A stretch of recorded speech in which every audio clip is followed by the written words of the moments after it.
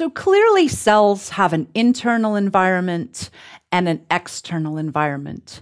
And they need to maintain that internal environment distinctly from the external environment in a consistent way.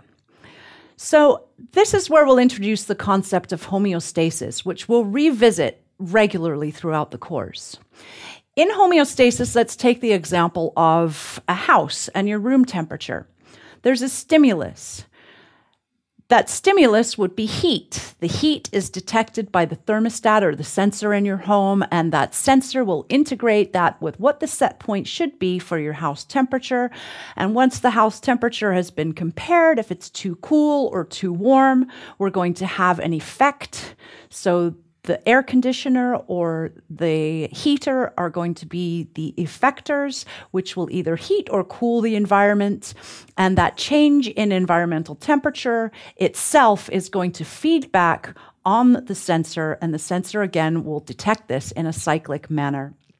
And so there are two mechanisms for homeostasis. The predominant one in biological systems is the negative feedback loop.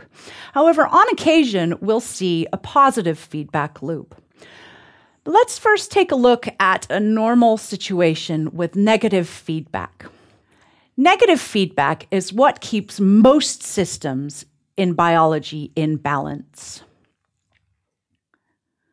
Let's now move on from the house example into a body temperature example. In much the same way, we will have a stimulus. Perhaps body temperature rises a little too much. We need to keep that in pretty close check. So it's important that we have a sensor to detect that increase in body temperature. This occurs in the hypothalamus. And the sensory neurons that are entering the hypothalamus are going to compare that information with the set point, the 37 degrees C that our body should be maintained at. Of course, sometimes we increase or decrease a little bit around that, but it's important that we keep it right around that set point so all of our enzymes work properly. So if we're a little bit warm, the effect is that blood vessels will dilate, we'll have vasodilation in the skin in order to shed some heat to the environment, in which case our body temperature will then drop, which is the response, and that response then is detected by the sensor. On the other end of the scale, perhaps we got a little bit too cold, in which case we don't want blood at the skin. We would like the blood then to be shunted into the system, so we have vasoconstriction.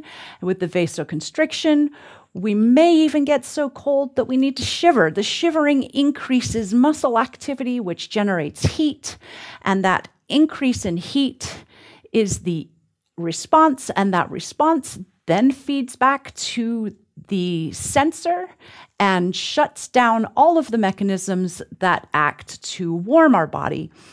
So in essence, now you can see that on both ends of the spectrum, there's a negative feedback loop where the response itself feeds back negatively to shut down production of whatever it is. We could be managing blood sugar levels. We could be managing pH in the internal cellular environment.